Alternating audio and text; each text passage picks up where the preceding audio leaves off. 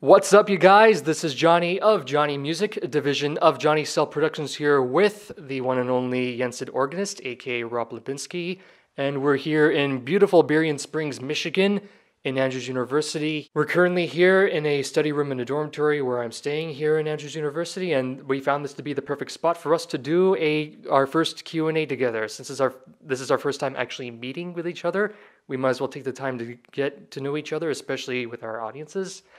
And so, thank you very much, Rob, for being here. You're welcome. So our first question for this Q&A is, how did you get interested in the organ, Rob? I've been a musician pretty much all my life. I got started with piano when I was 6 years old. Grew up in a church, and so grew up hearing the organ in church every Sunday. When I was, I think in 3rd or 4th grade, we actually got a demonstration one day, and the organist had said, if we have time at the end of this, we'll let you guys come up and play a little bit. And of course, we ran out of time, and I never got to do it. And so I always had wanted to. And then, I was involved with the church choirs and working as an accompanist for them. And so the organist had heard me playing and called my parents one day and said, I think Rob has what it takes to be an organist, and, would like to see if he'd like to be interested in taking organ lessons. And I absolutely jumped at the chance because, of course, I remembered that missed opportunity from when I was younger. And so I started taking organ lessons when I was 12, and I've never looked back. Oh, wow. Nice. Now, for a second question, what led you to take a non-traditional path with organ music? I have spent most of my career as an organist in what you'd call a traditional path. I've studied classical organ music. I've studied with different college professors when I was in high school, in addition to the regular lessons. I went to Indiana University, where I have a bachelor's of music and organ performance, and all of this being classical music. My ultimate goal is to be a performing organist. I love going out and giving concerts and just getting to share this fantastic instrument with people. In addition to being a church organist, which comes with the territory and I love doing, but that's just kind of a different facet of what I do. But so I've always had this itch to be a performer. And the traditional way that you go about getting there is by going through and competing. There are a number of major organ competitions, both within the United States and international. And so, I have entered a number of those over the years, and they require a ridiculous amount of time in preparation. And generally they say, you have to learn this piece, and this piece. Maybe if you get beyond, rounds 2 and 3, then you maybe get to pick 1 or 2 that are your own. So I've gone through and done that, and I've discovered in that process that I hate competing. I mean, and I have a slightly competitive nature as it is, but just, to do something like that and to sink so much time into it, I mean, it has its own rewards, because you learn a lot of great music, you learn a lot about yourself in the process. It's music that you can use, for the rest of your life at that point, but if it doesn't have the payoff, then you're back to square one, and you've now invested anywhere from 6 months to a year and a half of your life into this competition for it not to pan out and you to be sitting right back where you started. And so after doing about 3 of those, I had finally had enough. I said, this isn't working. I don't like doing this. I know what my level of ability is. I know that I can play these pieces. I got to hear a lot of other organists, especially people my age. And I mean, there is just a ton of talent that is out there. And so I was like, I'm never going to get through this, the traditional way. Yeah. That's probably not quite the way to phrase that, saying I'm never going to do it that way. I guess part of the thing is, with not doing competitions while I was in school, now I have the factors of, I have a church job, I have a school job, I teach privately, I have a daughter. I have all these demands on my time, so I don't have 10 hours a day to practice. If you want to be successful in competing, you have to be able to devote that kind of time to it. And I just don't have that kind of time. And so probably about 4 years or so ago, I started looking into other avenues of other musical interests that I had outside of the organ, and trying to see if maybe there was a path that would lead me there with doing music that maybe more people recognize, because unfortunately, the classical organ world, not very big. Yeah, unfortunately. Yeah, if you walk up to your average person on the street and say, Louis Vierne, they look at you and go, I'm sorry, who? They might recognize Bach. I think most people would recognize Bach, although I think it takes a certain amount of patience to listen to Bach. And so, one of the things that I've always enjoyed is movie music, heavily inspired by John Williams. It was one of my big influences. And so I started examining, what the capabilities of the organ were. I'm like, it's a one-man symphony orchestra. Oh, yes. And you look all the way back to Bach, who was writing transcriptions of concerti for strings and for orchestra. In fact, every single one of the concertos that Bach wrote is a transcription of another piece. Two were Vivaldi concertos, and I don't remember off the top of my head who wrote the others. One was one of his employers, I know that. He was kind of sucking up to that one. So it's been a long history of transcribing orchestral music for the organ. And I said, okay, well, let's take that and apply it to something modern. Oh, yeah. A number of years ago, I heard organist Tom Trenny do he came and actually did a recital at the church I was working at. And the first half was traditional classical music. And the second half, he did improvisations to 2 silent films. And I thought that was really neat. And I've heard that before. And I think it's always one of the coolest things to experience is the silent film with live organ music. A lot of people don't know that that's the way cinema started, is you had, these theater organs that played, and provided the music for it. I was really kind of inspired by that, but I am a horrible improviser. It is not one of my skills. I will easily admit that, and I'm okay with that. But then along the same time, I live in Grand Haven, Michigan, so I'm in close proximity to Grand Rapids, and the Grand Rapids Symphony has been doing these. Symphony goes to the movies. That's what it is. Right. And so what they were doing is they were taking modern films like Star Wars, Lord of the Rings, Harry Potter, and they were playing the music live and showing the movie. Yep. And I was like, this is so cool, and I've seen them do a number of those concerts, and it's absolutely amazing to go and to hear these film scores live. Yep. And I said, all right, what if we combine the two? What if we take what the organ used to be, with the silent movies, and let's do, what the Grand Rapids Symphony is doing, but on the organ. So let's take an orchestral film score and let's put it on the organ, and let's show the movie and play the organ. So then I'd have music that I'm working from, this thing that no one else in the organ world is doing. There are several fantastic improvisers who go out and do the silent films. So I'm like, nobody's doing this. It's like, maybe I could do this. Like, this might be kind of my niche. And so as I'm starting to pull all these ideas together, and everything's just kind of bouncing around inside my head of like, where do I want to go with this? I need something because the traditional path is not working. And that was about the time Frozen came out. Okay. And I was like, and I instantly fell in love with the movie. It quickly jumped to my number 1 Disney animated film. And so I was like, let's do this. Let's take this film score and arrange it for the organ, and let's do it. And everybody knows and loves Disney. Everybody knows and loves this movie. The music from it is fantastic. Let's see if we can do something with this. So I started working on arrangements of the different songs, and just kind of preparing and, seeing if it was even possible. And, a lot of work went into it, but, found fairly early on that the music was very adaptable to the organ. And, so kind of worked through 3 of the major songs from it. And by complete random chance, I was kind of searching for videos on YouTube, trying to find, just the voices.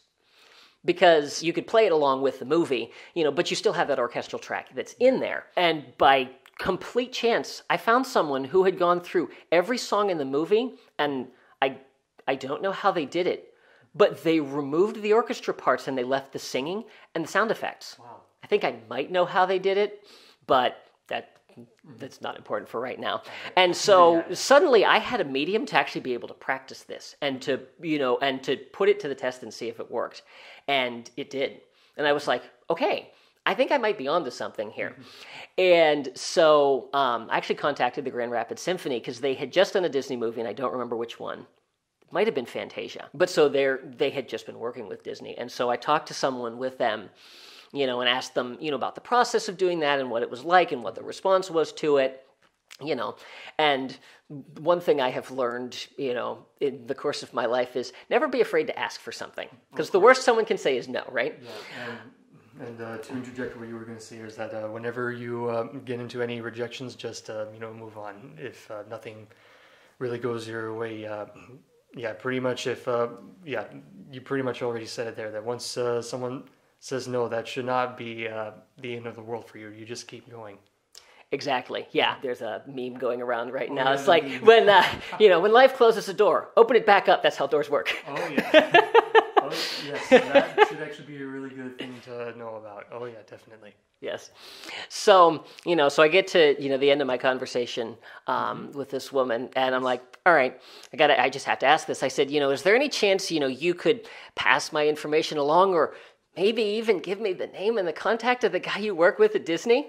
She said, sure, I would be happy to do that. Good. So she gave me his name and his email address, and so I sent him an email, and I kind of outlined, what I wanted to do. And, he came back and he said, this is a fantastic idea. However, we have our hands, as Disney as a company has their hands in so many different performance venues that unfortunately right now there is no way we could license an individual to be able to do something like this. He's like, I like the idea. We might be able to work something out, on that, but I just can't make this work right now. I said, okay. I said, that's fine. At least I kind of got my foot in the door with somebody and floated the idea. And there's a nice saying around at Disney that no good idea ever dies. Yes. It just kind of gets put off to the side. Yeah. Let it sit there and bring it back when the time is ready. So that was kind of disappointing. But, at this point I'd started doing the work, with the music. And in the meantime, I had done an arrangement of a Pirates of the Caribbean medley. And so I kind of started working with that. And this is in the midst of everything else that I was doing. Yes. Like I said, this was still a number of years ago that I kind of started formulating this and playing around with it. I kind of got to a point where I had done as much as I could do with Frozen, and I had Pirates, and I had performed them, and they were really, really well received. But at this point, it was coming up time. There was one major competition sponsored by the American Guild of Organists that I had always wanted to do. And as I was looking at the eligibility requirements, I discovered that I was in the last year that I was going to be eligible for it. Ooh, wow. And it was every 2 years. I said, I will regret it forever if I don't try to do this competition. This is the one that I have always dreamed of doing, so I'm going to do it. So I kind of came up with, I called it my 2-year plan at the time. I was going to spend a year working to this competition. If that didn't work, I was going to spend another year trying to make, something happen with that. And at the end of that, if this wasn't taking off, I was like, I think I need a new career path. And so went through the year of the competition, didn't go, didn't make it beyond the preliminary round. Spent the time trying to, make stuff work with Disney. My timeline's a little off because the discussions that I had were kind of part of this, and so kind of had come to the end of my 2 years, and I was like, where do I go at this point? Because I've kind of run out of options. I can't do the thing that I really wanted to do, as far as a performance opportunity. But I'm really enjoying doing this kinds of music. And Disney has just so much fantastic music. And I've been heavily involved in, different little Disney communities and groups that are out there. And so I was actually driving to Florida, and I do a lot of my best brainstorming when I drive. And I was like, okay, I need something here. I want to perform. And I hadn't done a recital in about 2 years at that point. And I was like, I said, my biggest challenge is, if I set a big goal, like, okay, I'm going to do an entire recital of all new music. Well, that's a year's worth of work. And so I don't structure time well like that. Yay, I have this big project, so I need to work on it a little bit at a time and a little bit at a time. That wasn't going to happen. And I said, okay. So, like, if I go classical, I do this, and, I was like, okay, well, what if I did, like, non-traditional music? What if I did, like, an all Disney recital? I was like, okay, this is great. And this might be something to pursue, do music that is recognizable to people outside of the organ world, And they'd be like, oh, hey, maybe we'll come and hear this. But again, I was at the same problem that I had with doing a full recital is, not only do I have to learn them, but I have to write them.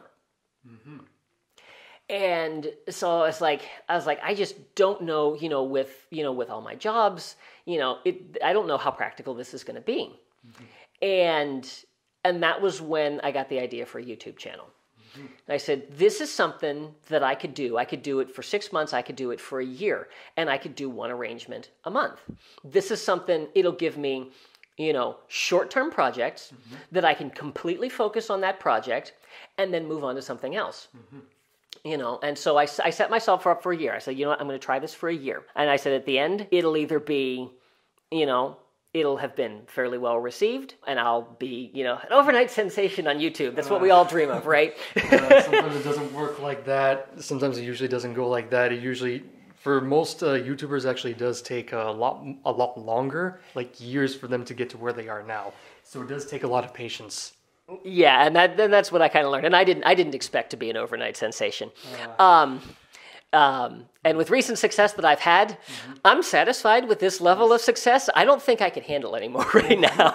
I think I might send you some sources for you to be able to handle that kind of anxiety. There are some things I'll definitely send you over. For people like you and others out there, if for others out there who are also experiencing similar to what Rob's doing, I'll be sure to also leave links down in the description for you guys to give them a watch as a way to learn how to, handle those peaks of anxiety of, getting, success really quickly. I'll be sure to do that for you guys. So, yeah, just wanted to mention that real quick. Yeah, it was kind of like, oh, people are suddenly watching me. Suddenly, I got to be really, really careful about what I'm doing and what I say, and I can't have mistakes in these songs anymore. And I do my performances live, and so there are mistakes from time to time, which some people are all too quick to point out. But you know what? That's the nature of being a live performer. Yes. That's kind of getting off topic. So I set myself this goal. I'm like, I'm going to do this for 12 months. I said at the end of the year, I'm either going to know if I love this or hate it. I might have some success on YouTube. I might have a lot of success. I might have no success. I said, at the end of this, though, it's a fun project to work on. At the end of it, I will have enough music for a full Disney program. So if I want to, try to start marketing myself in that regard, I'll have a program that I can do. So that's what I did. And so I went through and I did 12 different arrangements. I might have, and I had a couple extra things that I went in there, and had some limited success with it. I think I set myself a goal of, 2,500 subscribers when I started. And, I was like, and I have no idea. Like, I don't know, I was very new to YouTube at that point, and like, I don't know how any of this works. So, I don't know if this is like a ridiculously low goal. I don't know if this is a ridiculously high goal. And I think by the end of the year, I was about 250. And so, I finished that first year, which was last year, and it was kind of like, all right, definitely didn't have the success that I had hoped for with it. I've had a decent response to it, and the people that have been watching me have been very supportive of it. I said, but it's definitely not quite gotten where I want it to be. Expectations. Exactly. And so I was kind of like, all right, so where do we go? Because I was, I knew I was having work stuff that was going to be picking up. And I said, all right, let's give this 6 more months, And I think I had set myself a goal. I said, I'm going to do this through June, and I want to double the numbers that I have. If I have 500 subscribers by the end of June, I'll keep going. And then my first video, Pirates, started getting suggested by YouTube, and I passed 500 almost overnight. Wow. Oh boy. And so it kind of took off really fast. And, as you said, suddenly I was like, okay, people are watching now, so, and I had kind of planned out, all 6 months of arrangements that I was going to do, because I have to be thinking ahead of time, what I want to do and how I want to do it and all of that, and suddenly I have people going, I want to hear this song. I want to hear this song. I want to hear this song. And I'm like, yeah. And I love being able to do the requests, but, it's a long process.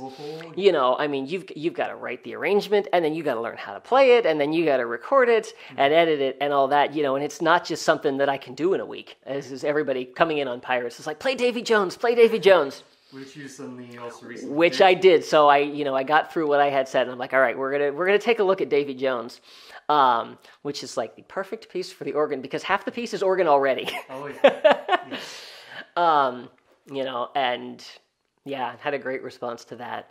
Oh, yeah. You know, and so, you know, and that's kind of where I am. So, you know, I am absolutely going to continue this, you know, not just through the end of the year, but beyond. And part of, you know, my inspiration into doing Disney music, and, you know, one of my, I didn't talk on this earlier, you know, what part of why I got to the non-traditional, you know, is obviously I want to be a performer, you know, but it's such a cool instrument.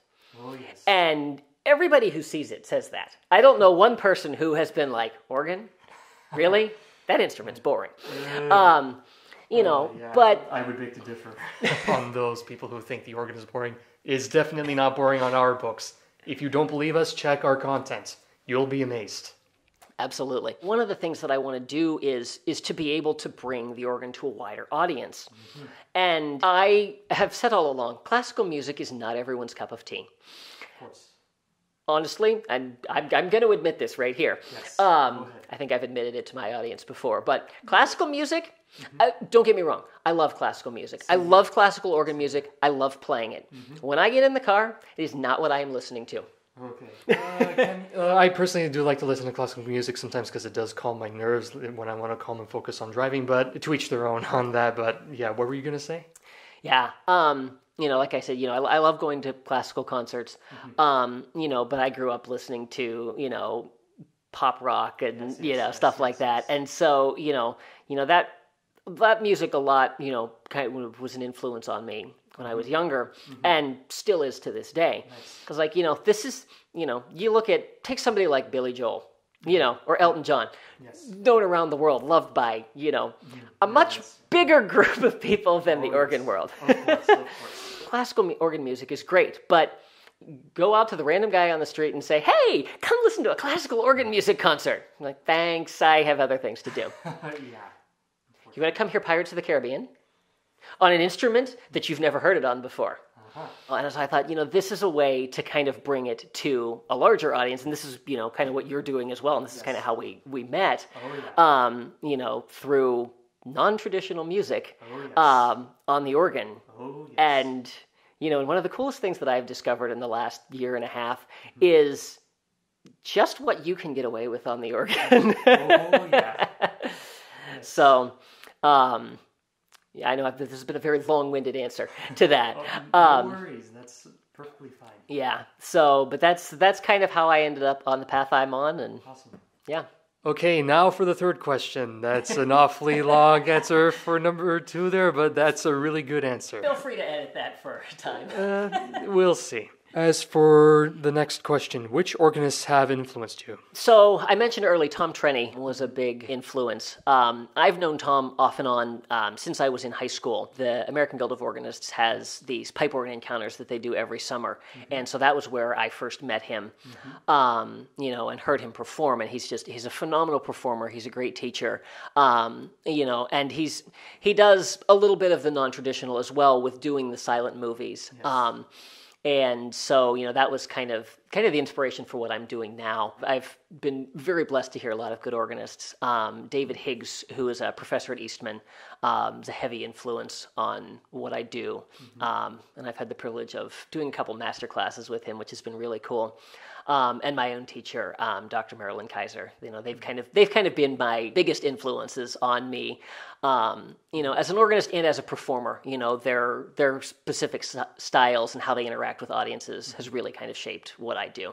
All right, for the fourth question, what led you to your specific musical interests? So this could be a very long-winded explanation, which I'm not going to give you. I'll give you the Cliff Notes version. Yeah, I think you probably answered a bit of that in the second question, but I guess, yeah, you could do that. So there was a point in my life when I was living in Florida, and I always loved going to Disney World. Always enjoyed the Disney movies, and I lived close enough that I was able to go. And I hadn't been there since I was in high school, and was not in the greatest place in my life. Had a lot of not good things going on, and kind of just needed escape one day. And I'm like, you know what? I'm going to Disney.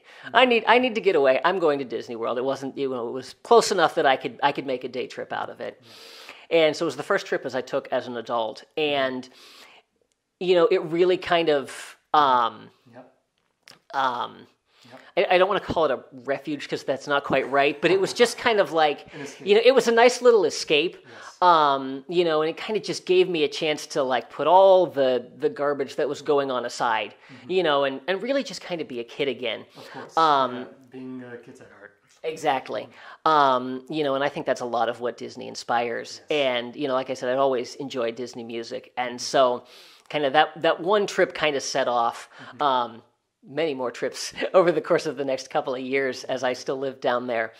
And that was kind of what specifically drew me to Disney. And I've always loved the music. It's well-written music. The message in it is great. There's so much complexity. When you really start to look at all the different instruments that are in there and everything they do, there's so much richness and complexity to the music. And another thing that I value heavily is story. And so much of Disney, the movies that they do, they tell the story through music. And so that's, a lot of what I love about what they do. And of course, beyond that, it's just fun music. Oh, yeah. I mean, you can't listen to Under the Sea and not start tapping your toes. So that's kind of why I settled on Disney. There's a great fan base, but it's just great music. Oh yeah. So. Okay, now for the fifth one. What other IPs or intellectual properties would you like to explore in the future? One that I'm actually have started exploring a little bit is anime. I'm a big fan of the Rooster Teeth series RWBY, spelled RWBY. It's a very popular anime series.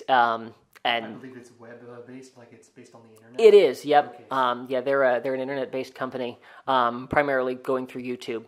Yeah. RWBY is the first American anime series that has actually been exported to Japan. Oh, wow. So it's received a lot of success. And Jeff Williams is the composer that they've hired to do all their music, and it's really fun music. And so I was like, let's see if this works on the organ.